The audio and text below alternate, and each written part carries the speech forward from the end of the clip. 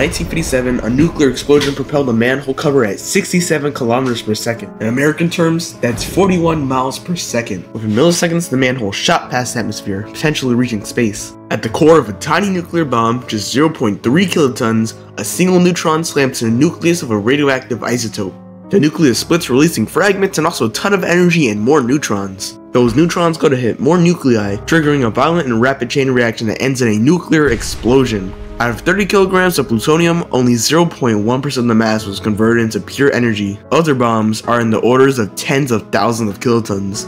This was the Pascal B nuclear test, a part of Operation Plum Bob and the Nevada nuclear test site.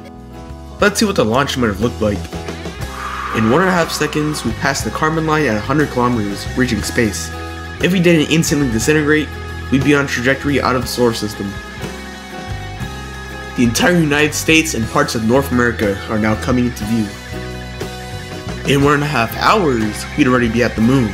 This manhole would eventually swing by the sun, getting a gravity assist before leaving our solar system forever. Where's the manhole now? The manhole will approximately be 1,000 astronomical units away from us, or 1.5% of a light year. Since its departure 67 years ago, it's well past Neptune and even the theorized Planet 9.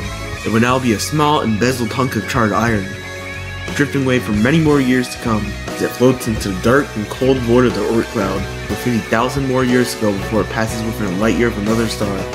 Like and comment what you want to see next.